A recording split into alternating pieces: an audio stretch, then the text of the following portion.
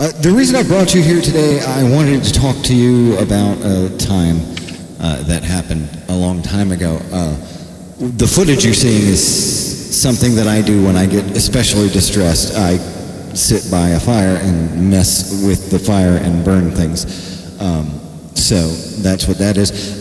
But the reason I've gathered you together today, and thanks for coming, is I wanted to talk about this year of my life. It wasn't the only year, but it was one particular year where I decided to stop doing things.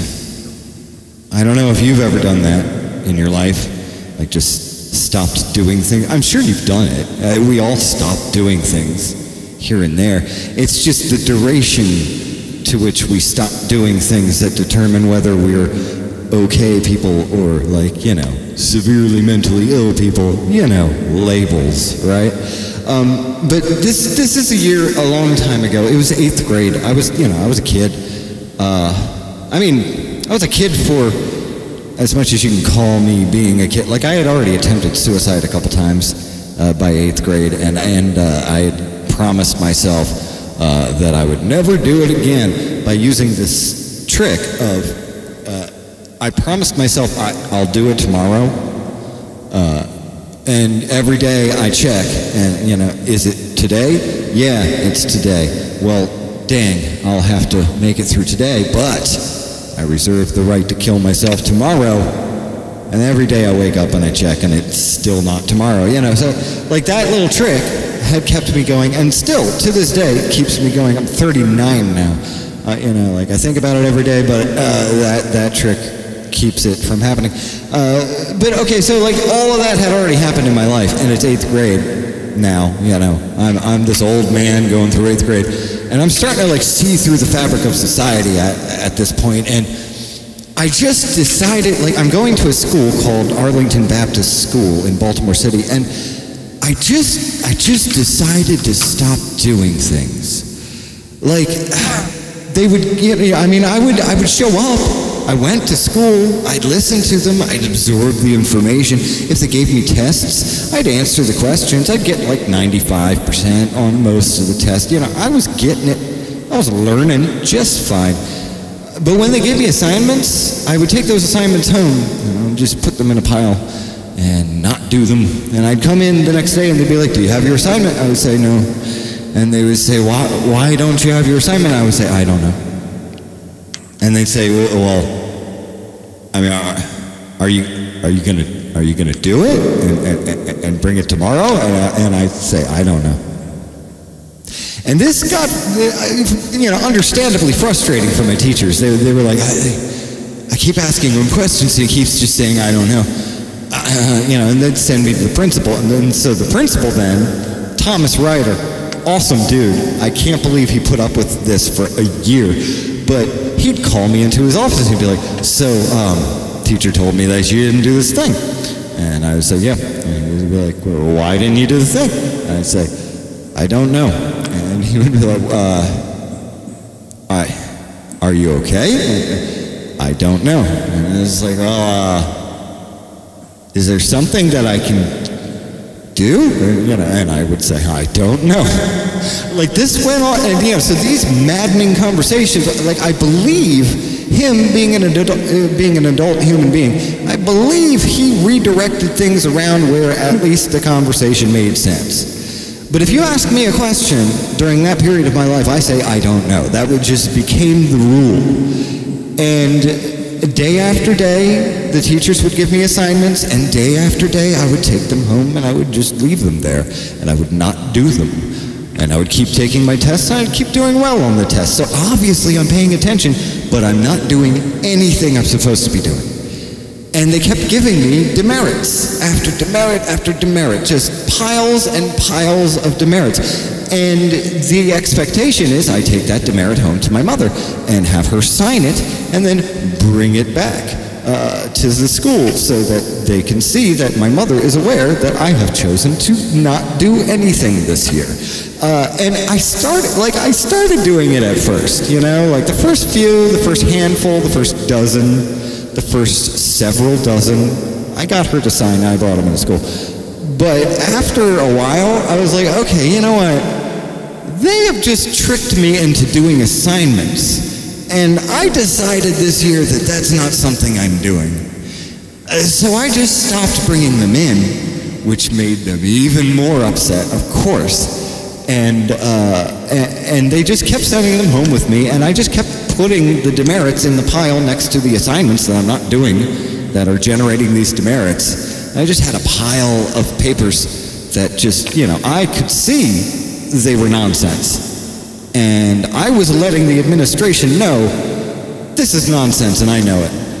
And they were like, no, it's not nonsense, it's important. And I, through the use of those 3 beautiful words, I don't know, I just continued to prove to them, no, this is nonsense, and I see that, and I'm not going to let you fool me anymore. And this went on for the entirety of 8th grade. When I finished 8th grade, I had great, 7th grade, my grades were great, 80s, 90s, whatever.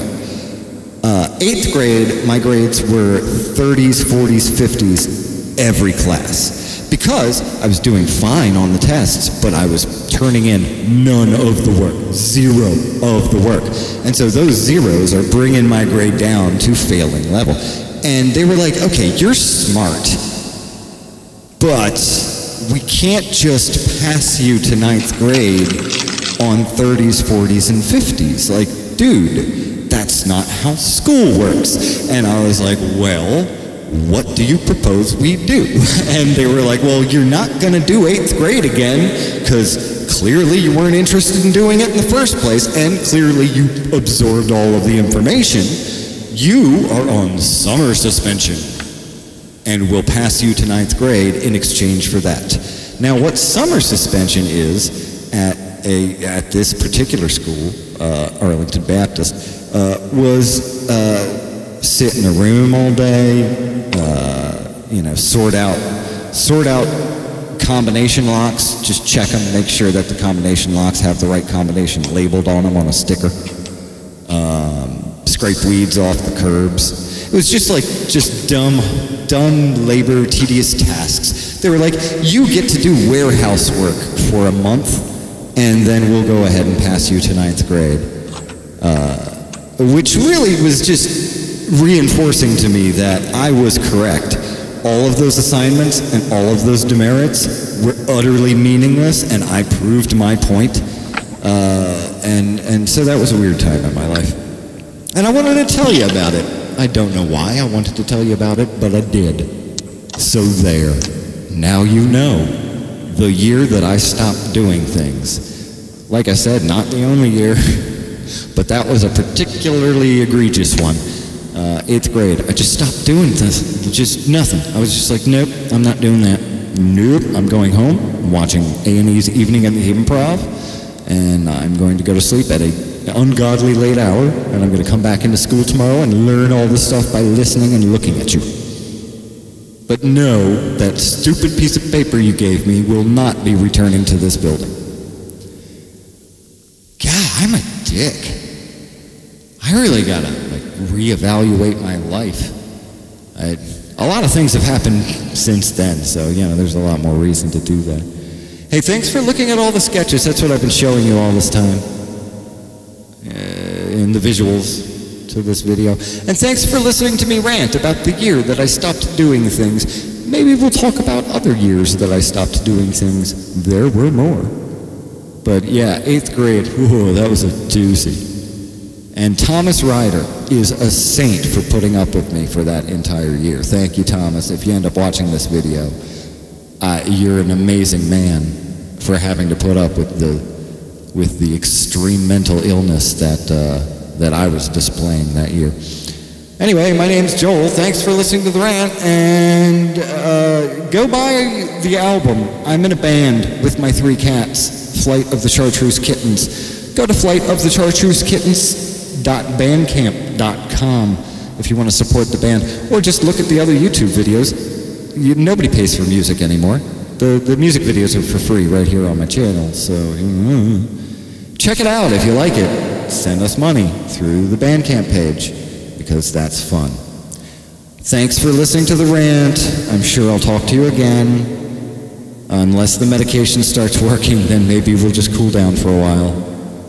We'll see, and we'll work that out with the doctor.